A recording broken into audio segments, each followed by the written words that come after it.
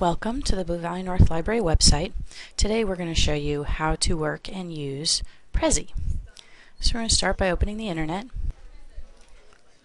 We're going to go to www.prezi.com. That's Prezi.com.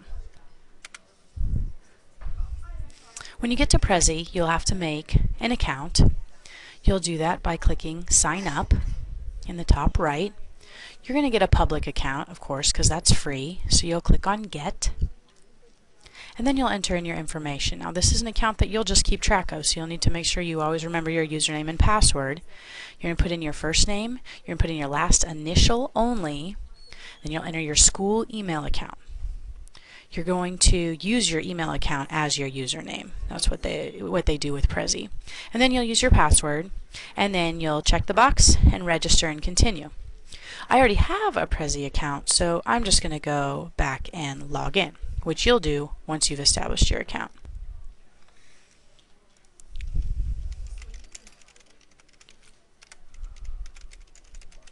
So after you've entered all of your information and logged in, you'll see that it's pretty easy to create the actual Prezi, but it takes a little bit of practice to make a Prezi.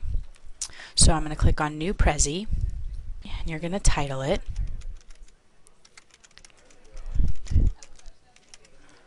And then you'll make a quick description.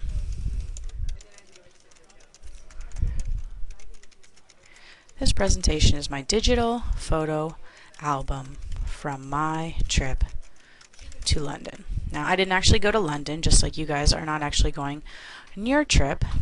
So you'll enter that information. And then Prezi will give you some options. Basically, Prezi is a presentation tool, much like PowerPoint. And what you do is you kind of make slides, only with Prezi you've kind of got a big canvas, and you just tell it what areas of the canvas to jump to, and that's kind of like your PowerPoint presentation. You can use one of these templates if you want to. When I was messing around, I actually figured out that it's much easier to just make a blank one. But if some of these fit your topic, then feel free. I'm going to choose blank, and I'm going to choose Start Editing. Now that I've done this, it kind of gives you a little tutorial. I would definitely go through this tutorial when you first start. I have already done this tutorial, so I'm not going to take you through it right now. So I'm just going to close out of it, and you'll be able to do that on your own. Basically, all you're going to do then is click anywhere and add in ideas. Basically, what you're going to do is kind of like making a word cloud, or kind of like making a cluster graphic organizer. And I'm going to double click, and I'm going to type my title. I'll get rid of all that stuff first. Traveling to London. Now you're going to be much more creative than I'm being right now, but for the sake of doing this quickly. And then I can move it around. If you click on it one time, it gives you the option to rotate it like this. You can move it around, and you really want it to be in the center. What I'm going to do now is I'm going to click on Insert, and I'm going to look for some pictures. One thing that's really great about Prezi is it allows you to search from the web pictures that have already been licensed for use in Prezi, which makes your citing so much easier. In fact, you don't have to cite those things. So I'm going to type in London, and I'm going to search through some of the pictures. You have to actually mouse over these to scroll through them. So I'm going to find a picture that looks great from London, something that it looks like I would have actually taken. I'm going to go back up to this one. I think that's a great picture. So I'm going to click on that. I'm going to say OK, and it's going to put that picture into my project. Once it's done processing the image, I can move it around just by clicking and dragging. I can rotate it. I can make it bigger or smaller. You can also add some text. So I'm going to slide it over here. If you click one time, it gives you kind of this dial, so you can make it bigger or smaller. I'm going to rotate it a little bit. And what you can also do is you can add some text. You can edit it by clicking here. Now that I've got my picture like this, what I'm going to do is I'm going to add a frame. And I'm going to choose a frame like this. So when I put that in, I click on it, and I'm going to draw my frame, and I'm going to put my picture over it so it's kind of framed in that picture. If I want to add some more, I have to actually go back to my control panel up here. So see how I'm going to click on this little arrow, it's going to give me my options again. I'm going to click Insert, Image, and I'm going to type London again, and I'm going to search for a different picture. So this time I'll choose this one. I really like it. It looks like a picture that I could have taken myself. And I'm going to put it where I want it. Maybe I'll click one time, make it a little smaller. I'm going to rotate it a little bit. And now I'm going to find another picture. I'm going to type in London. And some of you will have an easier time using what's actually already in Prezi than others.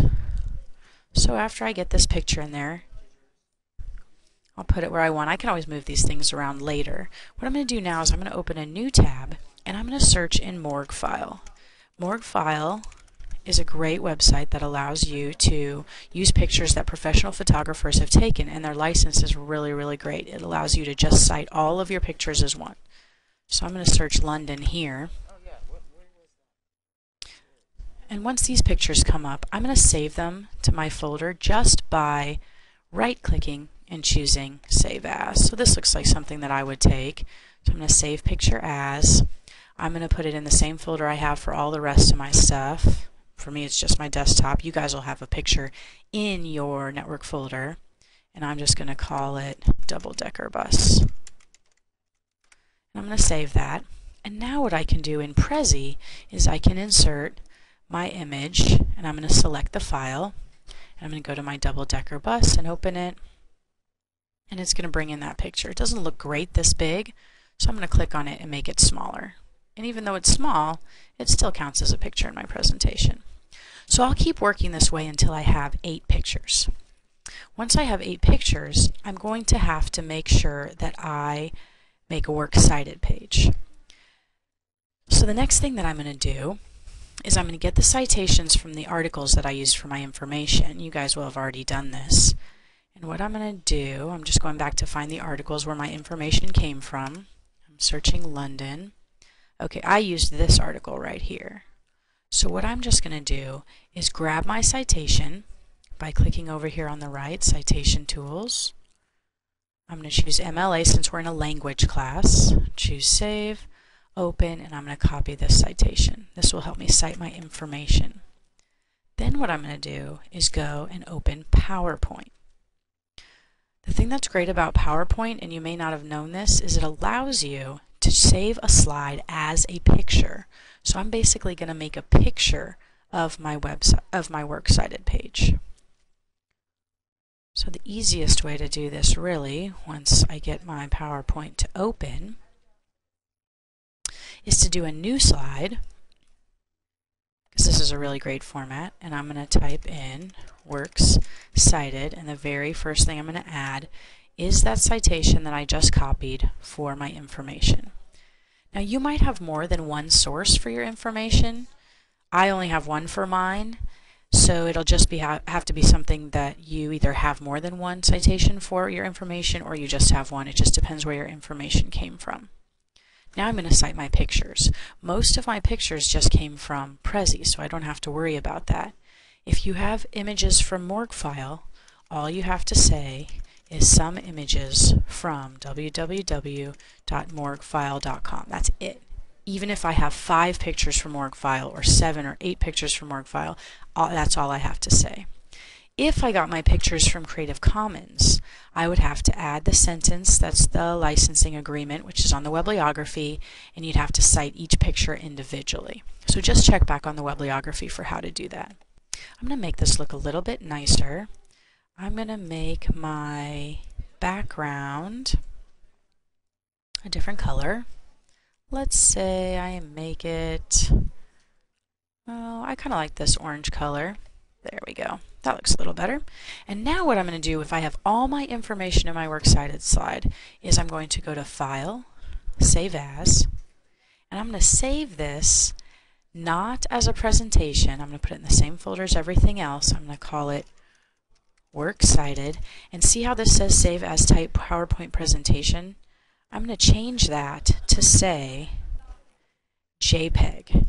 So basically I'm saving my PowerPoint slide as a JPEG. I'm going to say Save. It's going to ask me if this means every slide or just the current slide, and really I only have this one slide, so I'll say current slide only.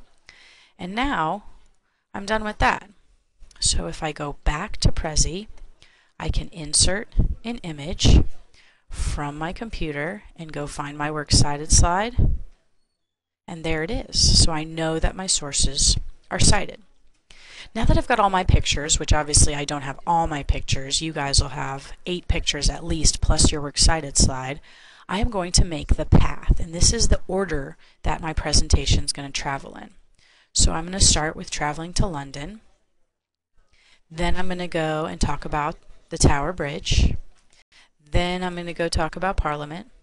Then maybe I'm going to talk about, I think they call it the Eye of London.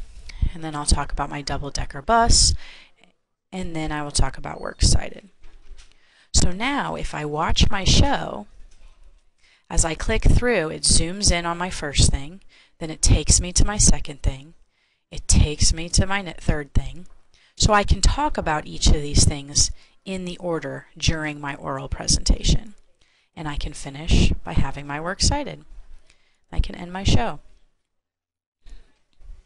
So the last step in working with your Prezi, and you're welcome to play around with other things in here. There's some shapes and arrows and all kinds of animation that you could have. I'm going to zoom out a little bit. You can exit, and when you do, you'll see it saves your presentation. And you could do this at any time if you need to log out and come back and work on it later. And then all you have to do to turn your Prezi in is click on Share. You're going to copy this link and you're going to email it. And actually, you don't have to copy the link. You can. I'm going to click on the email and I'm going to send it to bvnlibrary@gmail.com. And then in the personal note, you're going to say your name. You're going to say your topic. And you're going to say your teacher's name. Okay? Once you're done with that, you'll send the email and you have officially turned in your presentation. We will post all the Prezis to one place on the library website so that they're ready for you to do your oral presentations on. Good luck. Thanks for watching.